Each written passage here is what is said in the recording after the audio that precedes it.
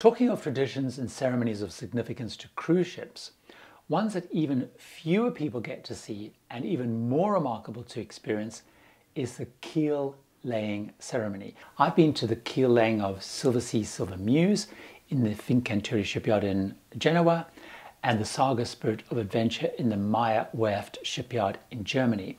Now this marks the official start of the building of the ship. Two coins are placed on a block and then the keel, the hull of the ship, is laid on top of those coins. The ship is then built with those coins at the base of the keel.